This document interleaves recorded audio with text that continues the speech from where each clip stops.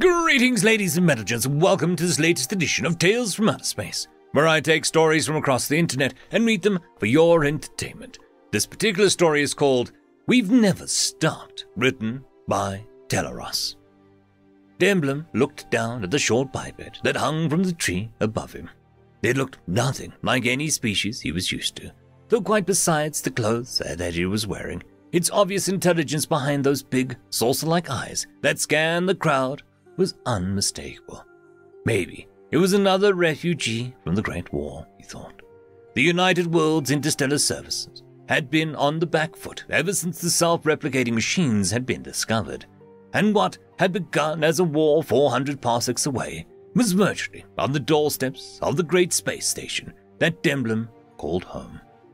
Sighing, he heaved himself up and ambled over to the small creature, ignoring the protests from his back rear legs as he did so. His days as an explorer were long behind him, but thanks to the war, his pension from the Department of Welfare Services was barely enough to live on. Never mind fix a lifetime of cumulative injuries. Still, there was a reason he retired here. There was usually something new, or at least interesting, going on, and he'd never lost the spark for adventure. The small creature swung around on its branch as he approached, holding itself upside down with its arms and legs. A biped, Demblin thought, though he couldn't see a tail, so it probably wasn't a good climber. "Hello there," he said, looking up and smiling. "Seen anything interesting?" "Hello," the biped said. "There's so many aliens here." The biped's voice actually came from a small, black circular object strapped near the end of the pale, fleshy upper limb, though Demblin could just make out the native tongue under the artificial voice of what was obviously a translation unit. Curious, he hadn't seen one that small before. The biped's words made Demblin wonder. Was it a child? "There certainly are," Demblin agreed. "My name is Demblin." "Mine's Jerry." The biped stuck out a hand sadly. Then when Demblin didn't respond, he said, "You're supposed to shake it." My apologies." Definitely a child, he decided. "I haven't seen your species before. Where are you from, if you don't mind me asking?" "Esloha," Jerry said. "It's the first time I've been this far from home without my mom and dad." "Are they here?" "No, but I expect that they'll come to pick me up soon. If you do see them, don't tell them I'm here, though," Jerry said, suddenly very earnest. I really want to, explore this place." Demblin couldn't help but smile. "All right, I promise. Say, why don't I show you around?" "Cool, thanks, mister." Demblin lifted a scaly arm up to help Jerry down, but the child surprised him by twisting upright and then dropping straight down onto the grass. "Can we get one of those, please?" Demblin followed the direction of Jerry's outstretched arm, and his eyes settled on an advert at one of the fast food joints at the station. Well, he thought, it was certainly cheap enough, even with his budget. "What if you can't eat it?" "I can eat anything," Jerry boasted. "Come on." Despite the differences in size and mass, Demblin was 3 times the height of Jerry, and a centroid to boot. The elder alien found himself being almost dragged along by the carefree, energetic youngster. It was mid-morning, and the store was empty. Too late for those who'd come for breakfast, too early for the lunch crowd. So he was able to go straight up to the counter. He placed a hand on the touchscreen and saw his balance flash up. Not much, but enough. "Hey, does it do that if I touch it?" Before Demblin could even think to stop him, Jerry shoved his hand onto the touchscreen. An error code for an unknown user appeared for a moment, and then Demblin swore a tiny light in Jerry's translation unit flashed. The error code disappeared, and a long string of digits appeared on the screen. "Cool. Can I have one of those, please?" "Coming right up," the shop's AI announced. Demblin stared down at the child. Jerry seemed totally unconcerned, as if nothing out of the ordinary had happened. The numbers he'd just seen, he could have bought the station, the entire solar system, with that kind of money. Sure, real estate this close to the Great War wasn't as expensive as it used to be, but still, what in the galaxy was going on here?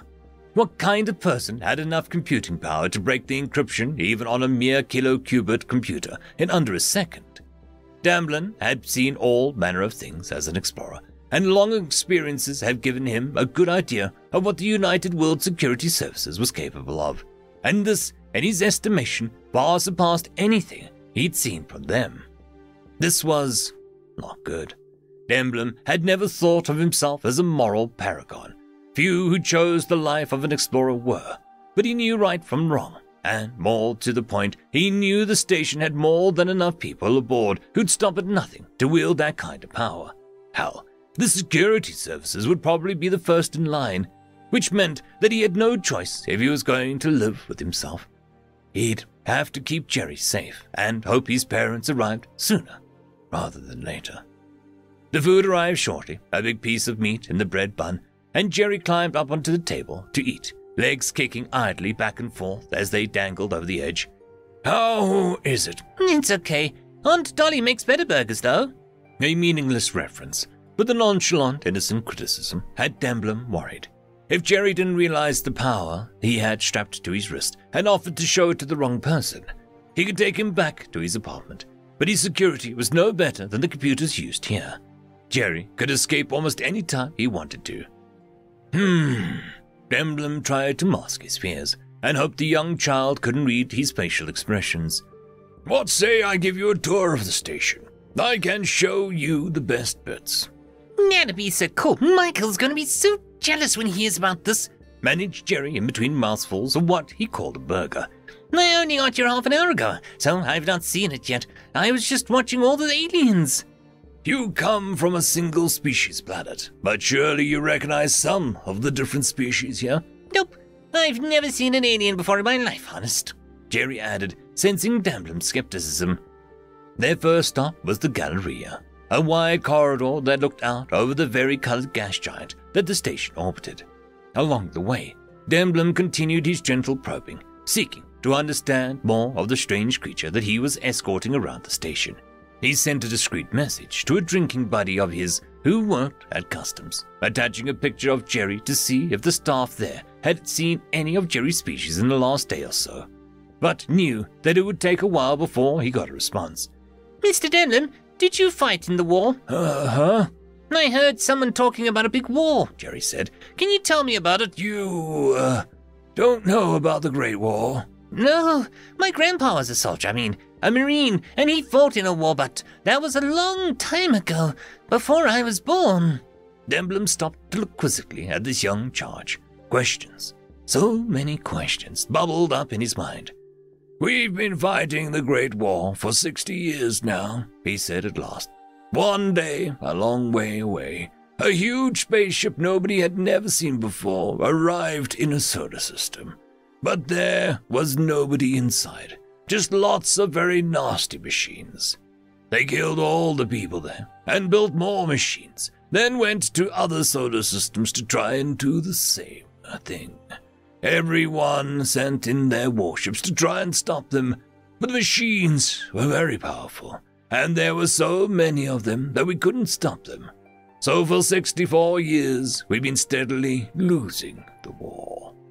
Is that why you have a bad leg? "Oh, that? No. I've never fought in the war. I was an explorer, trying to find something in space that might help us." Emblem took Jerry's hand and guided the young biped down the Galleria towards the shrine. "There are many strange and powerful things out there. Lost starships, abandoned space stations, maybe even relics from the progenitors themselves." What are they? Emblem paused and looked out at the giant window. Ah, good. Their view wasn't obstructed. He tapped the window and a holographic display panel appeared before him. With practiced ease, he manipulated the dials to focus in on a particular patch of space, zooming in until the distant bar spiral's galaxy could be clearly seen. Great bursts of light and gaping voids disfigured it, however, giving it a scarred appearance. "The progenitors are our creators," he explained. Millions of years ago, in this distant galaxy, they made our ancestors. But then they went to war amongst themselves and cast us out of their galaxy. Their ruined stars, we call them." Wow! What happened to the people who made you? "We don't know," Emblem admitted. he returned the view from the window to normal and turned towards the entrance to the shrine. Many here worship them. Many others are just grateful they gave us a chance to live and escape their terrible war. To tear apart a galaxy like that, well, you can see why we'd want their help to face the machines. People say their ships have reached even here, though, and can be found, flittering amongst the stars. That much was true. Demblin was certain that he'd seen one himself, though it had been decades ago. A barely visible teardrop, skin shimmering with all the colors of the rainbow, but going fast, much too fast for him to ever have caught up with.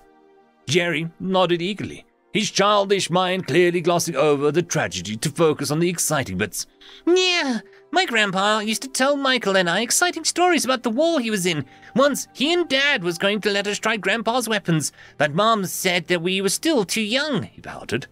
That story's all new to you, isn't it? Demblin stated. Yep, my dad says God made just 2 of us a long time ago, and then we all came from them. Not many gods, continued Demblin as they stepped into the shrine. No, I mean, last year we were taught about all the Greek gods, and there were some really cool stories, but they were just pretend. They weren't real. Wow, this is really cool. Jerry said, all thoughts of lessons gone as he took in the cream and ivory colors and rounded, almost organic architecture of the progenitor's shrine. An assortment of aliens sat, stood, or knelt together in a quiet contemplation in the main chamber, or alone in the little alcoves that abutted the main chamber. In the background, the sound of light, rain, and running water could be heard, giving the place a soothing, relaxed atmosphere. The serenity of the shrine was shattered by a sound Demblin hadn't heard in years, the station-wide security alarm. Red warning lights emitted from hollow projectors swept the interior of the shrine and the galleria, and Demblin bit off a curse as he realized that he had a child with him. Is something bad happening? I don't know, he lied. Those alarms didn't go off by accident. They were fully isolated from the rest of the station's computer network and required physical keys from 2 high-ranking officers to activate. Let's try and find out. The station's populace was panicking now, and despite his bad leg, Demblin hoisted Jerry onto his wide lower back rather than risk the child getting trampled underfoot. As a member of one of the largest species in the United Worlds, however, Demblin had little difficulty pushing his way through the crowds whilst his fingers tapped out a message to his contacts in the station staff on his compad. Machines? Yes, they hit the main hangar first. Escape pods still work. Polar hangar still fine, thanks. Is it the machines? Demblin hesitated, but only for a moment. Yes, we're a dozen parsecs behind the front lines. They rarely attack so deep. He pushed his way into the elevator and, leaning against the wall from the exertion, entered the floor number for the surviving hangar, the small one situated at the very top of the station, rather than the main one that was wrapped around the station like a great torus. The elevator refused to budge, and Demblin felt a rising panic as error code scrolled past on the touchscreen. It's too soon for them to have shut everything down, he muttered. Jerry clambered up his upper torso and leant over his shoulder to tap a polar hangar button. And a moment later, the error codes vanished as the elevator began to move. Maybe you didn't push the button properly, he said. Demblin didn't respond. Apparently immunized against the flood of malware and physical damage that always accompanied a machine assault, the elevator soon arrived at the polar hangar, and the door slid smoothly open. Demblin half stumbled out, pushing aside despite his stature and half a dozen other people who'd made it to the elevator with him. Where are we going now? We need a starship with a working warp drive, Demblin explained as he hobbled forwards. He's badly banged his right rear knee joint in the rush, and it was much worse than usual now. Jerry, where in the blazes have you been? Your mother's been worried sick. Jerry's father, the resemblance was undeniable, strode up to Demblin, anger writ large on his cross's face. His scowl lifted as he faced Demblin for the first time. Please accept my apologies. I do hope that he hasn't been any trouble. What's going on? He asked as he picked up Jerry easily and sat his son on his shoulders. He was a delightful companion, Demblin admitted, which caused Jerry to shove his hand forward and give him a big thumbs up. And it hadn't taken a genius to indicate what the child meant. But we must get to your ship. The machines are already on board. The sound of rending, tearing metal burst up from the elevator shaft, and Demblum leapt away faster than he thought possible, scrambling around on all four legs as a thick metallic ooze boiled up and into the corridor. Sensing the presence of living organisms, the ooze twisted and moved with aggressive purpose, growing pseudopods that glowed pink with hydrogen plasma sheets and crackled with electrical power. Jerry and his fathers were swallowed up in an instant. At least, it would be quick, Demblum thought to himself, closing his eyes. And besides, maybe he deserved it. He'd failed as an explorer, failed even to protect Jerry from... Hey, Mr. Demblum, come on! Which ship do you want to use? Demblum blinked his eyes open and stared uncomprehendingly. Jerry was shaking his arm, concern all over his youthful features, not a scratch on him. Even his clothes were untouched. Behind him, his father was standing amidst a puddle of metallic ooze, one hand open, palm up. Floating above it in midair was a small globule of the nanotechnological horrors that had attacked the station. It took Demblum a moment to realize that the rest of the ooze was still. In fact, everything. The alarms had stopped somehow, and all he could hear was the heavy breathing and a handful of terrified fellow station inhabitants. Hi! What? How? I've sent the shutdown code to the machines, Jerry's father said, tossing the ball of nanotechnology aside. It sank into the rest of the ooze with a metallic plop. He heaved Demblum upright and gave him a pat on the back. We've tried that before. They isolated the affected pulsons and changed their code. We think through some kind of subspace signal. I know how they work. Jerry's dad shook his head and leaned back against the wall. Bloody hell, he sighed. Dad, what will Mum say? The adult ignored his son's protests and ruffled his hair affectionately. The name's Alexander, by the way. Alexander Chester. He proffered a hand and smiled when Demblum shook it. What's been going on here? Demblum briefly recounted the events of the Great War and the long, seemingly hopeless fight against the self-replicating machines. But I don't understand, he said at last. How did you... Are they yours? Alexander nodded soberly. Yes, although they're very old. I wonder how they even got out here. This place was meant to be a sanctuary. It all started to come together, and Demblum felt his knees go weak as he realized who, or rather what, he was talking to. Curiosity, as ever, drove him onwards. What happened? He asked. In the ruined stars. Jerry, why don't you go amuse yourself with the ships over there? Don't break anything. Okay. Alexander waited until his son was out of earshot. The war to end all wars, that's what my ancestors called it at the time. Damn near destroyed the Milky Way and ourselves. When the dust settled, there was nobody else left, just us and those we sent here. We wanted something to outlive us, and we calculated this galaxy was distant enough. Obviously, someone made a mistake, he said, gesturing to the quiescent pools of mercury filling the corridor. It looked like it was beginning to thin out, or perhaps drain away into the rest of the station. I just wish that we could have made it right, but destruction has always been so much easier and so much more permanent than creation. Still, how does mining nanotech end up a million parsecs from home? Demblum sank back down at the mention of mining nanotech.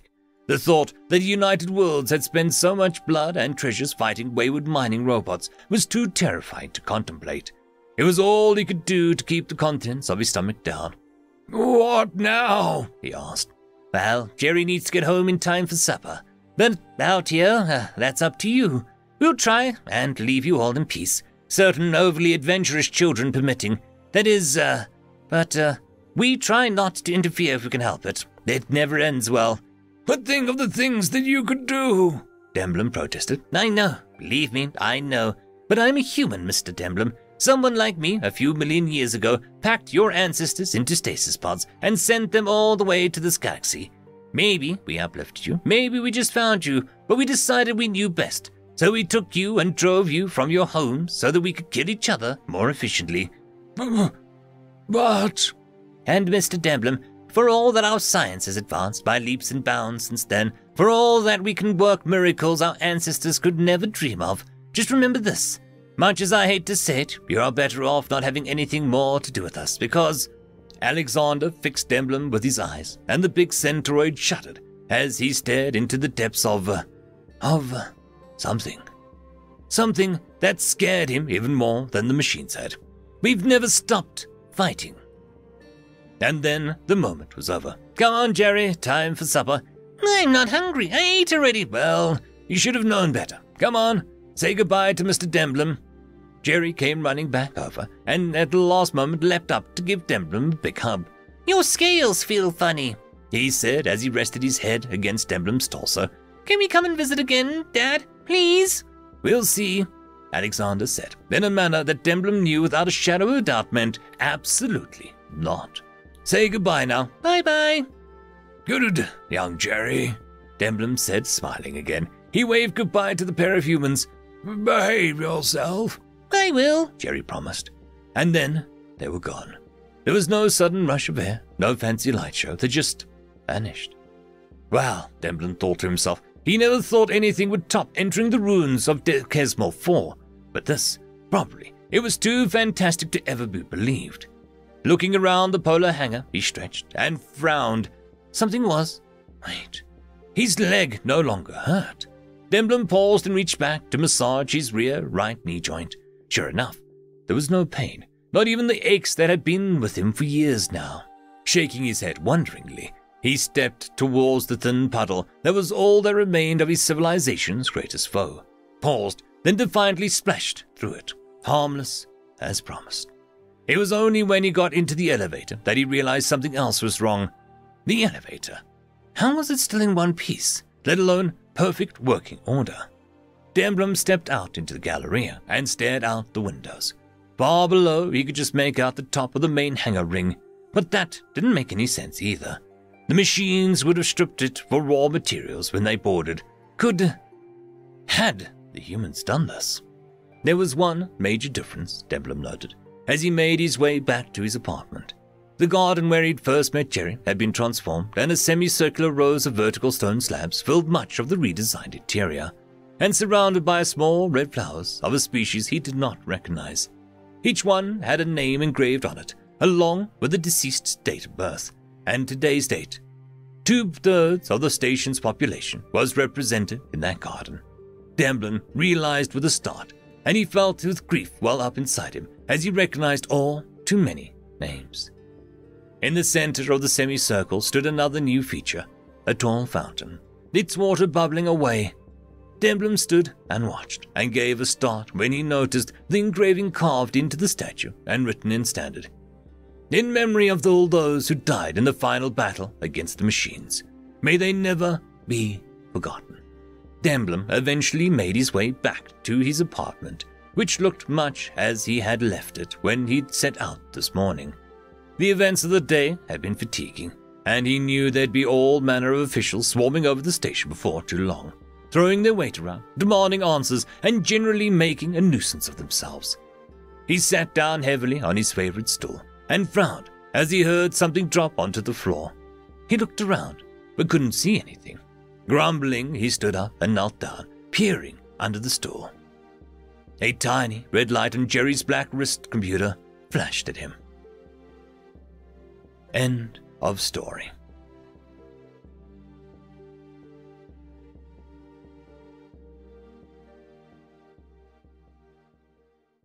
I'd quickly like to thank the T5 channel members and patrons: Cam Maxwell, Casper Arnholtz, Bushmaster 177, Lord Azrakal, Ambrose Cattell, Quantum Wednesday, Trixoon WRE, and Blueberry Cat. Thank you very much for the support. It is super appreciated.